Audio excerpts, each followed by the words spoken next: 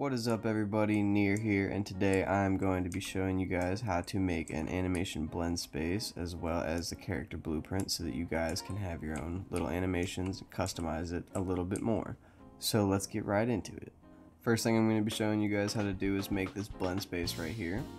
Then we're going to be going over the event graph as well as going over a locomotion state machine, and you guys can ignore this crouch moving and crouch down here. We're just going to be focusing on these main nodes.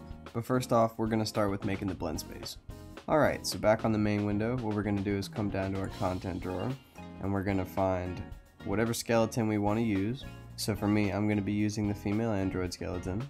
So I got this asset off of the Epic Games Marketplace, and some of the animations that I'm going to be using come from the mocap animation set as well as the close combat animation pack. So I'll put a picture of both of those up here on the screen so you guys can go check them out for yourselves if you'd like to use the same animations. But the first thing we're going to do is we're going to right click and we're going to come up to animation and we're going to go to blend space.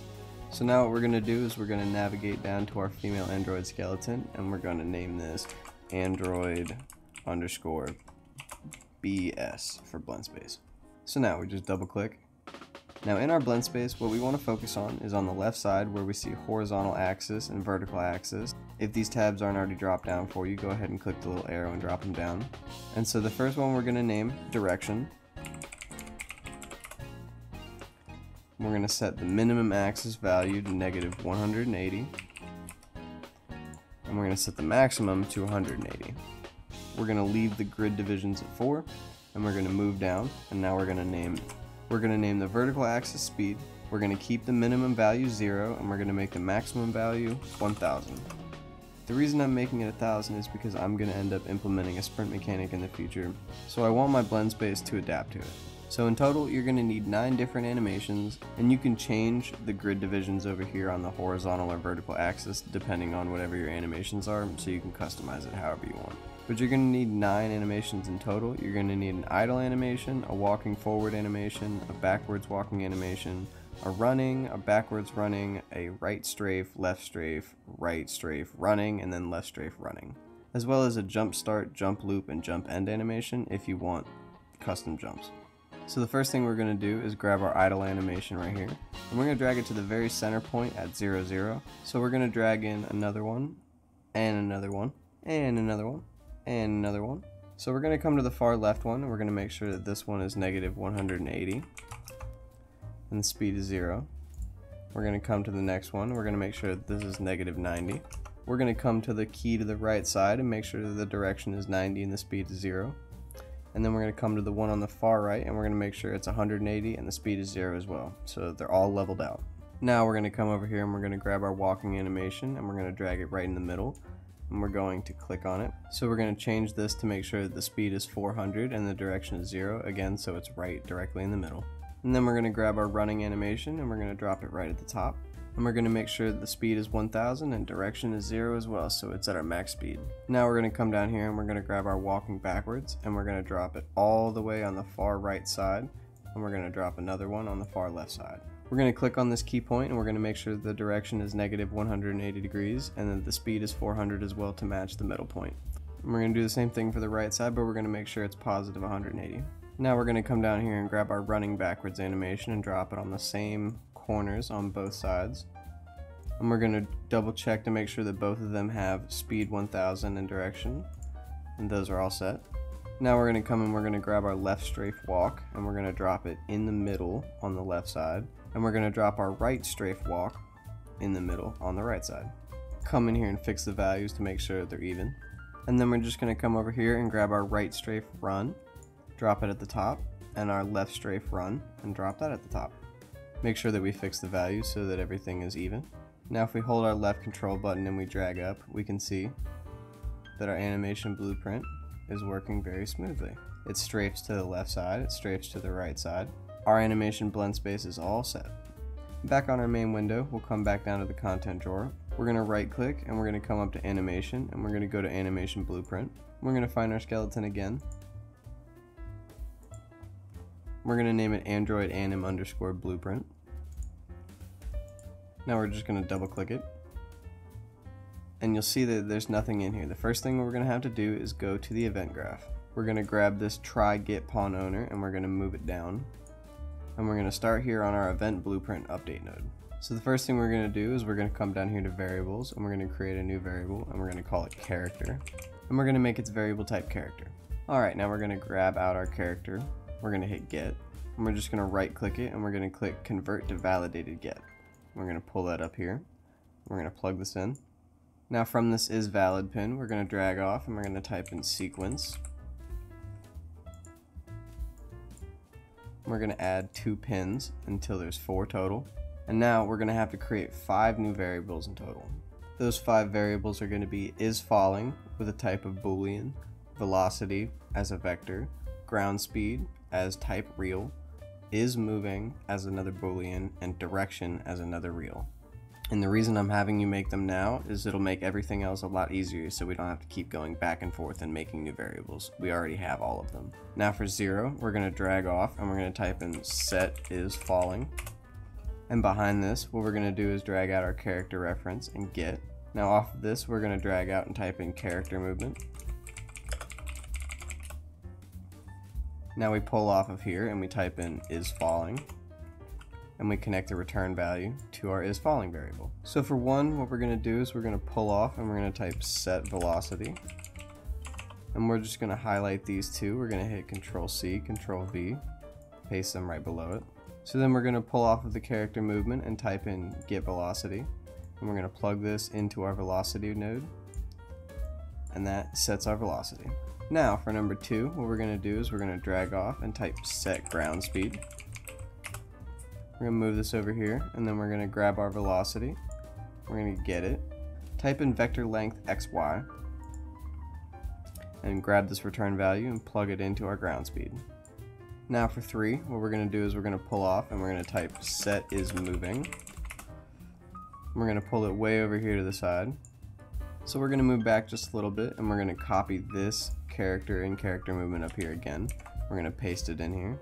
So now off of this we're going to type current acceleration. And we're going to pull off of it again and get last update velocity. Now off of the update velocity, we're going to pull up here and we're going to type in the equal sign and we're going to look for not equal.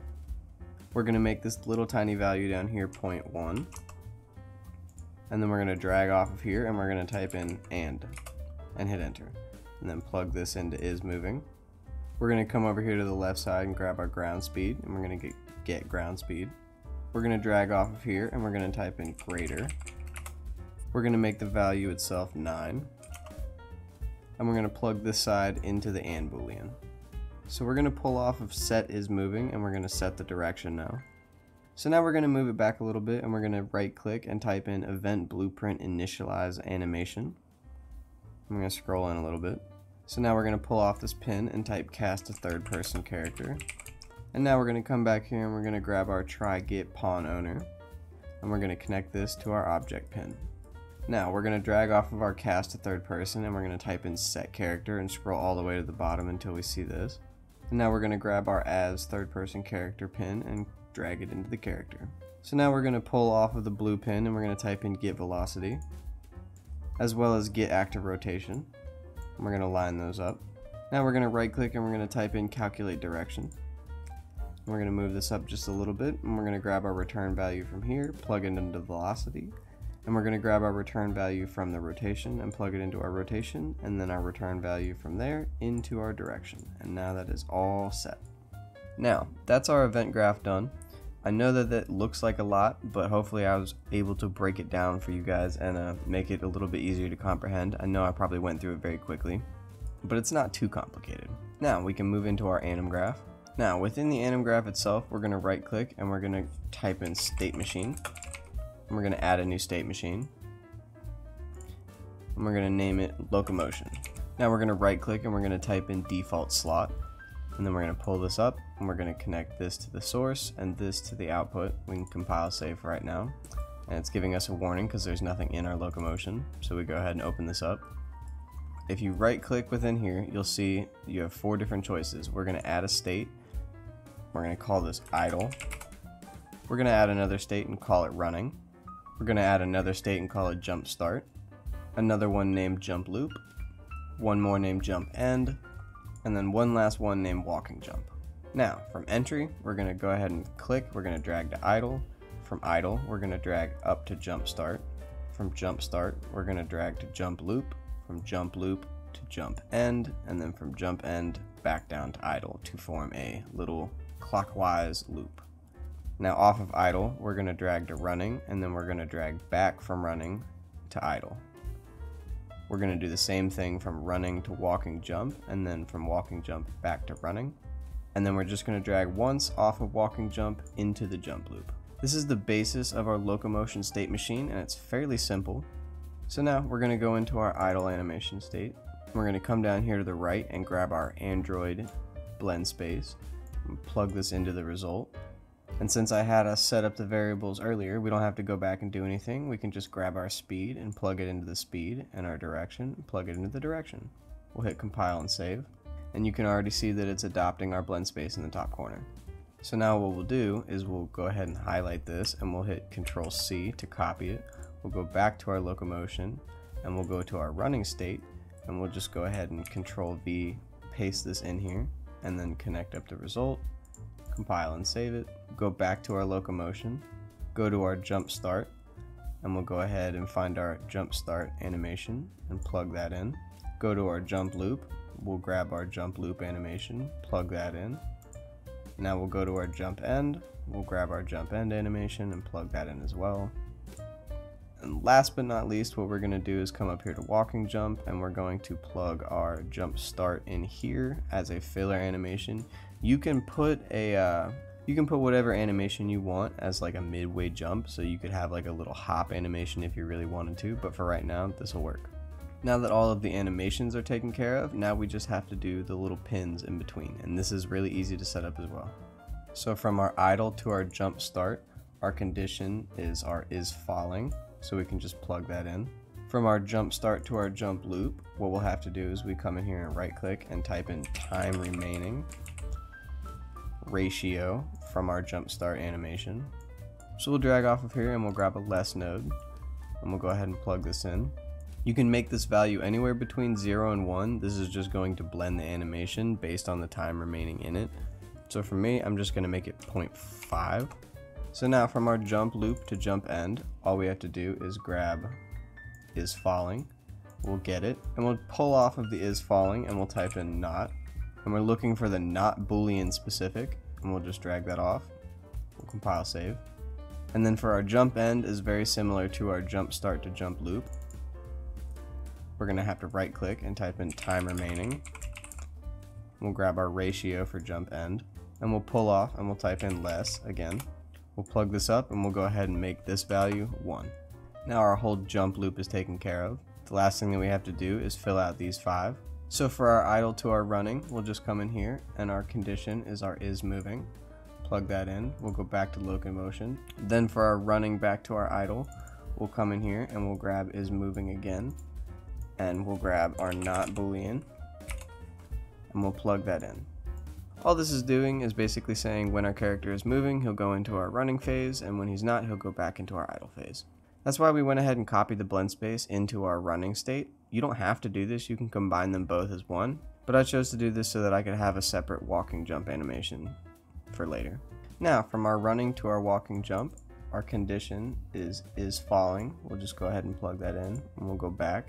And from walking jump back to running, our condition is falling and not.